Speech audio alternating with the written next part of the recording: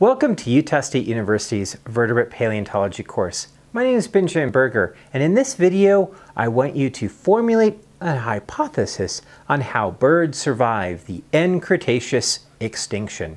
Most scholars agree that the massive asteroid that struck the Earth 66 million years ago and the resulting destruction led to the near instantaneous extinction of dinosaurs and many marine animals living at the time, including marine reptiles and ammonites.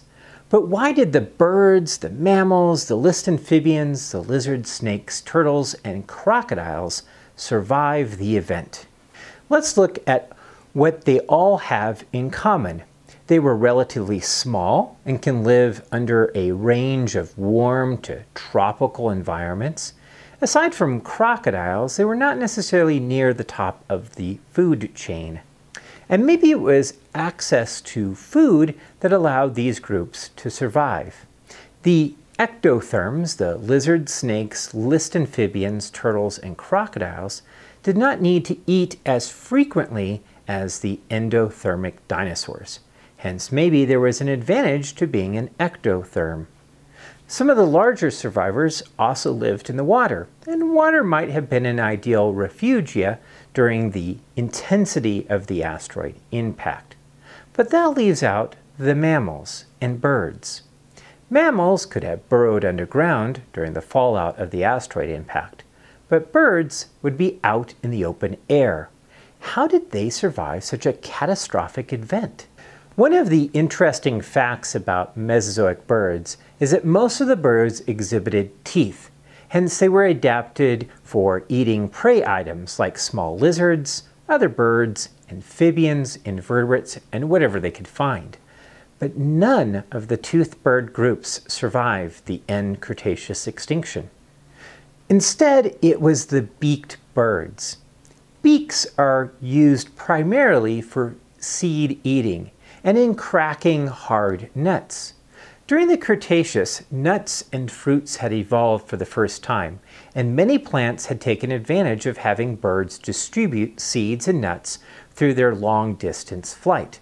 By sacrificing some seeds and nuts to be consumed by the birds, the fruit and nuts could be used to lure birds to consume this diet and help distribute the plant over long distances very quickly.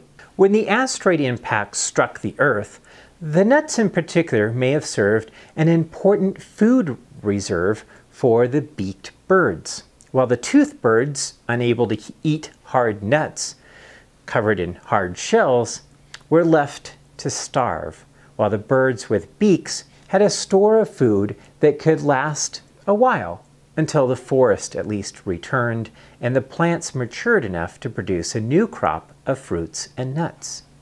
There are a couple ways to test this hypothesis. One is to look for toothed birds in the early Cenozoic.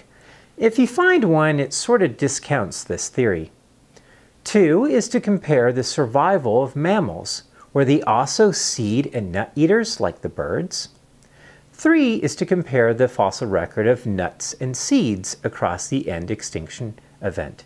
How well did these plants survive the event? Like all paleontology hypotheses, these require additional collection of fossils, but it is a good exercise to formulate hypotheses that can be tested with further fossil collection. Alright, you should be able to formulate a hypothesis on how birds survived the end Cretaceous extinction and ways to test your ideas using the fossil record. Thank you for watching. If you'd like to learn more about Utah State University's geology program, check out the website geology.usu.edu or my own website at benjamin-berger.org. Links are found in the description below.